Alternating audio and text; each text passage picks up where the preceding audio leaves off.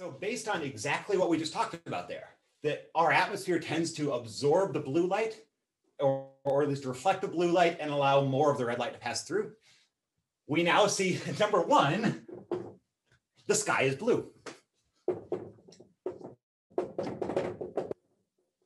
So I'll try to draw this like this here. Here's the sun, here's Earth, and here's us.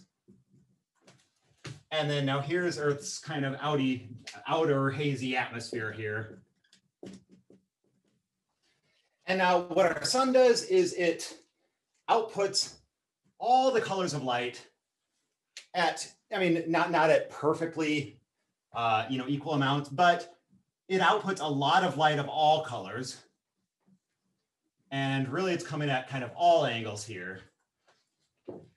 And so partly what happens is that the red light is more or less kind of allowed to pass right through.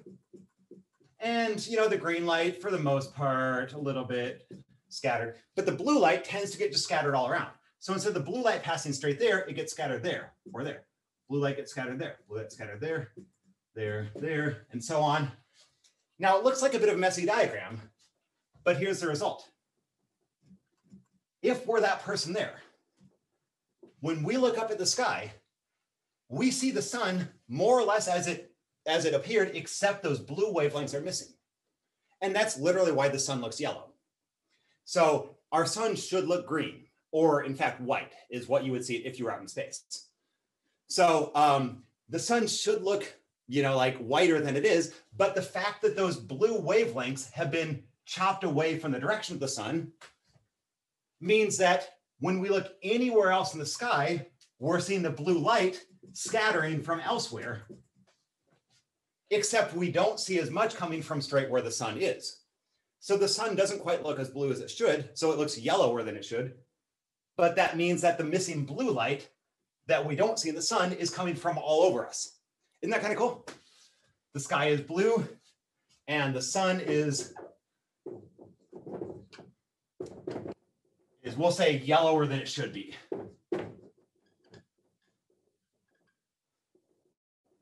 Yeah, and the sun is yellow. Now, again, like I said, if you're out in space, your eyes would detect the sun as being white, just simply because it emits enough of all light that our eyes can't quite decipher which one is the dominant one. Number two, not only does this explain why the sky is blue in general, but let's take another approach here.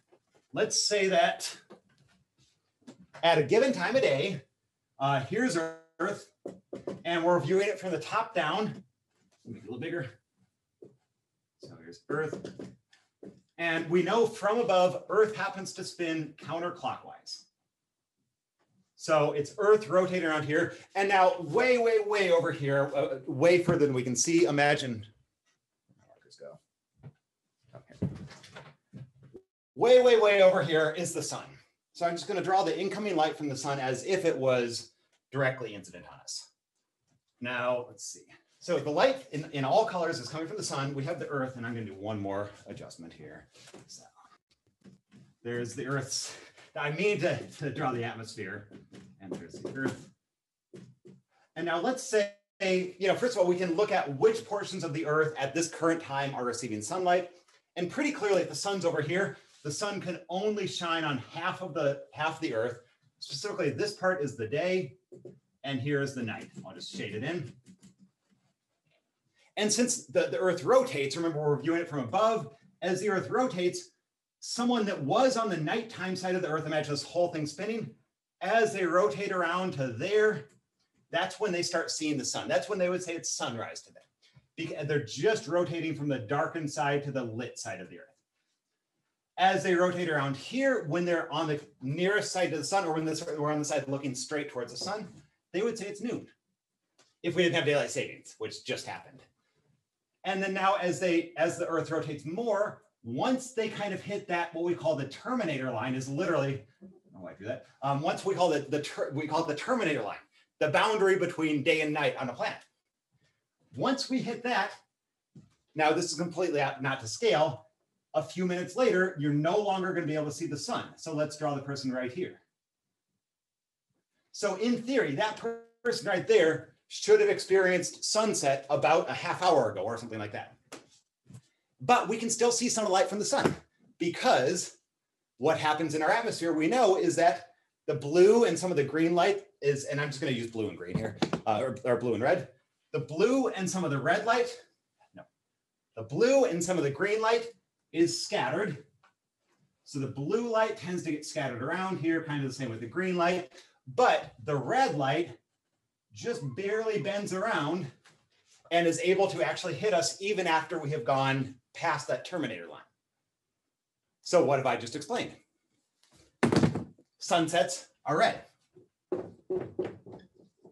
or sunrises. Because specifically the blue light is unable to pass through that greater atmospheric mass, but the red light is. And again, the same thing happens right there on the morning side of it. So the last effect here, I'm going to do it a little bit smaller now, because, let's see, yeah, I want to do it like this, sorry. I'm going to add one more astronomical object to this, and I'm going to say here we have the Earth, and then here we have the moon. Now, again, we're viewing this from above, so we know that if we imagine that Earth is relatively, like fixed, which we know that Earth is going around the sun, but we'll ignore that for now. But we happen to know that the moon does in fact orbit the Earth, and it's not an exact, it doesn't orbit exactly on Earth's orbital plane, it actually tilts above and below a little bit. But when it's lined up exactly so that on the far side of Earth, it's also just passing through our solar system plane. We call it the ecliptic plane. And we call it the ecliptic plane for a reason. When the moon is on the opposite side of the sun from Earth, and if that moon happens to be perfectly level with the rest of, well, with the sun and the Earth at least, what do we have? An eclipse. This specifically would be a lunar eclipse, when the moon falls within the Earth's shadow. So basically, if the sun is way over here, the sunlight is going to have a shadow zone here, where during the moon's orbit, it will enter that shadow. So that's when it actually undergoes the partial lunar eclipse phase as it's crossing this boundary.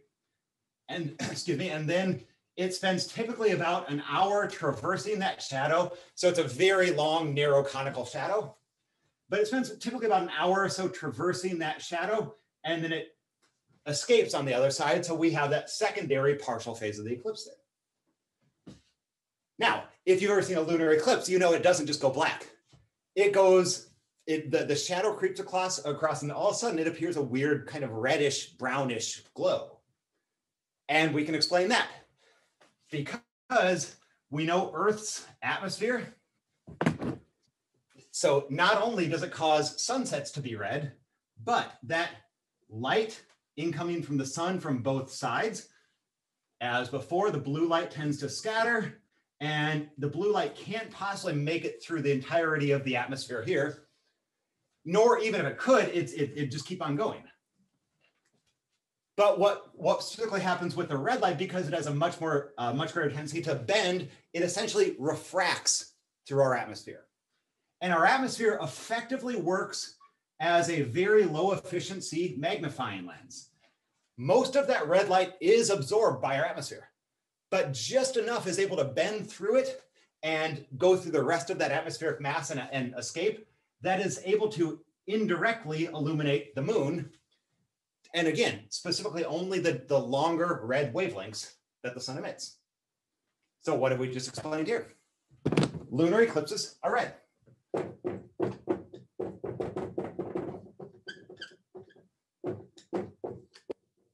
Now, if you want to make it sound like really kind of scary, you can say it's a blood eclipse or a blood moon. Don't do that to an astronomer, because they're just going to look at you like you're dumb. We describe them as lunar eclipses, total lunar eclipse, not a blood moon. We don't get mad when people say that like I am here, but just generally speaking, don't call it a blood moon. So yeah, I mean, this is kind of, some of the fun that you can have when you start analyzing what happens to different wavelengths as they interact with matter. Now, there's a very specific reason why the blue light tends to scatter more than the red, and that's not about something we're going to get into here, but it is actually a quantum effect, in fact. And the other thing I was going to talk about was continuous and emission spectra. And I think I'm just going to kind of leave it at that for now. We'll start the next lecture with that. But I think there's kind of some cool applications that we've gone through here that are relevant for, not just quantum physics, but for our understanding of the universe as a whole. So, okay, so I'm done here.